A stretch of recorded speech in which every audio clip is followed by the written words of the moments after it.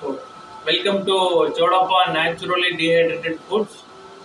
So, this is my solar dryer. So, here I am drying. Instead of drying, I am dehydrating pomegranate seeds. And these pomegranate seeds are being procured from the local places only because transportation charges should work out. So, I have procured it locally. Now, I have removed all the peelings and now I separated the aerials. I have washed the aerials. Now I am kept for dehydrating. So yesterday I have kept for one batch. So the seeds are being like this. You can see the whole salts are being deposited over the seed. That means whole sugar or whatever the minerals it contains are deposited on the seed. And now you can see this. See how friable are these are. These are very friable and you can easily consume it.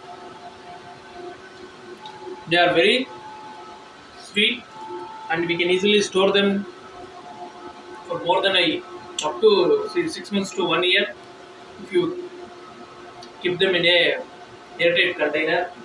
So this is what completely I have kept for solar dehydration of pomegranate seeds. So you can see whole thing, and I will show you the how much the temperature is inside the solar dryer. So there you can see it has nearly, it's about 50 degrees centigrade. Now we are inside, so we have been keep opening this door, so it has reduced to 49. Usually it will be more than 50 by this exactly afternoon 1 or 2 p.m.